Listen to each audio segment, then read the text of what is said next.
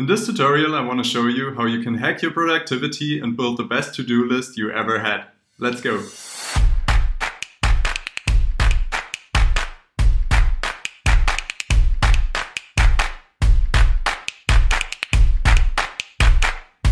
Hey guys, I'm Toby from Automators.HQ, and today I want to show you how you can build a to-do list using Airtable. First, we need to create a new base. So we click Add New Base and start from scratch. We name our new base To-Do, give it this bright blue color, and an icon we can easily find. Alright, let's dive into our base. When you create a new base, it's always important to think about the structure first. In case of our to-do list, I really like the name column because of course every to-do needs a name. And I also like the notes column because that really helps us to add everything we need to remember about a to-do and keep it neatly stored besides the name of our to-do. But in this case, I don't really need an attachment, so I can right-click it and delete field. But of course, I need some other fields in my to-do list, like a due date, for example. So I click Add a New Column, name it Due Date, and of course, I want to have another field type here, and I click Date, therefore. I click Save here.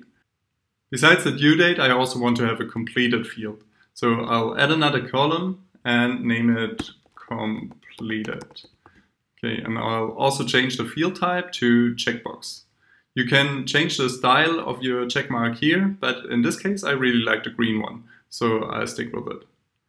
Okay, so now we have completed, and let's think about it. Maybe we need a priority status. That would be also interesting to have. So I'll add priority, and then I'll have a single select here, because I always want to use one priority. So I'll add an option like urgent, and maybe another one which is called medium, and another one which is called no priority. The cool thing about Airtable is you can also customize the color of these fields. So for example, I'll give urgent a red color here, medium a yellow color, and no priority can be gray because it's not that important. I click Save.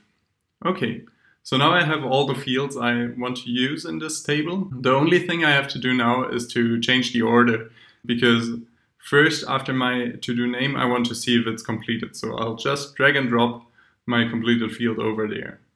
Next is due date. And afterwards, I think priority is more important than notes because I don't want to have notes for every to-do. So it's the least important one and I'll just put it to the end.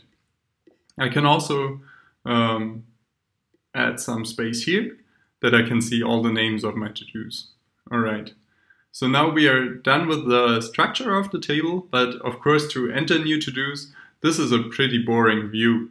And I would like to have a form instead that I can easily fill out with new to-dos. In order to add our input form, we go to the Views tab here, click there where we have a grid view, and we will add a form view. And we can also call it To-Do Input Form, that we know what we have here. Now we can easily customize our form, and Airtable is great with this visual form builder. We can start putting them together by adding a cover image. So we click Add a Cover Image, and now you can just drag and drop any file from your PC. Prepared one here. I'll just click Upload, and then it'll take a second. And perfect. It's quickly loading, and then we got it here. All right. So then we can go through the fields and see what makes sense and what doesn't.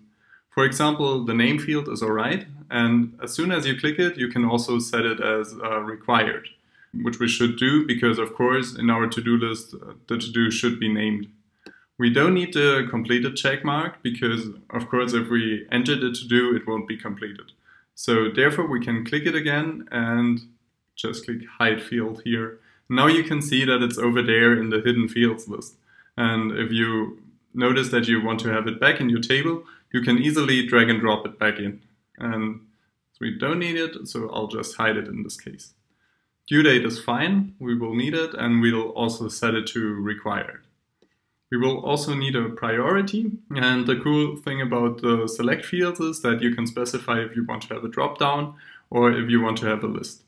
I recommend if you have just a few items, then always select the list, because it saves you one click. You can directly click on urgent, medium, or no priority, while when using the drop-down, you have to click the arrow first and then find the option you want to use. So therefore we select the list in this case. And lastly, we'll have the notes and we will leave them there. Okay. What's also important is to go down there to the options, and there we will check show submit another response button, because if we want to upload more than one to do, then it's always great to have this button there. And we can also show a new blank form after 5 seconds, which is also helpful in this case. All right, that's it, and our to-do form is ready. Now, of course, we want to see how it looks like. So we can click Open Form here. It loads for a second, and then we can now see our newly created form. And I think it looks pretty good. Now we can start adding our to-dos. So my first to-do would be walk the dog. Needs to be completed today, and it's pretty urgent. I heard him barking already.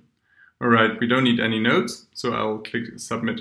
You can already see the button we just checked. And we can use this button or just wait for 5 seconds till another input form will load. All right, here we are. So now we can add our second to-do. For example, upload the Airtable tutorial. Okay, we will do that probably tomorrow. It has a medium or urgency, and we don't need to add any notes there. So click Submit again. All right. That's that, and I'll click Submit another response for a third one, and there I can just write an email to my boss. Okay, that's due maybe on Monday next week, and it has a medium priority, and I'll click Submit again. All right, now we have 3 to-dos in our list. And probably we want to see our to-do list at some point. So I'll just go back to the table here. I'll change the view back to grid view, and voila, here we have our to-dos.